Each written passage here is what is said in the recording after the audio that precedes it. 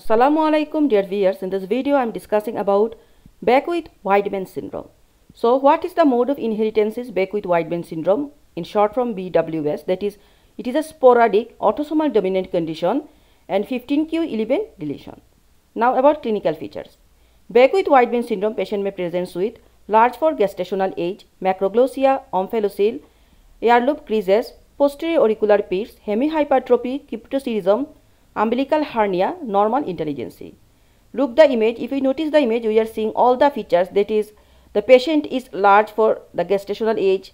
There is macroglossia and omphalocele, midline defect, earlobe creases and posterior auricular pits, hemihypertrophy.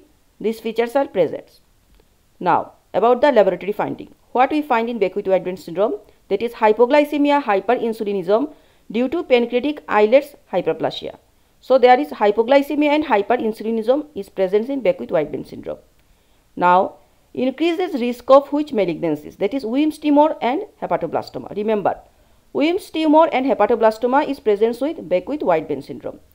Clinical follow-up. Abdominal ultrasound should do 3 months until 4 years of age. Alpha fetoprotein 3 months until 4 years of age. Renal ultrasound 3 months from 4 to 7 years of age. So this is all about Beckwith-Wiedmann syndrome. Please do subscribe and share my channel. Thank you.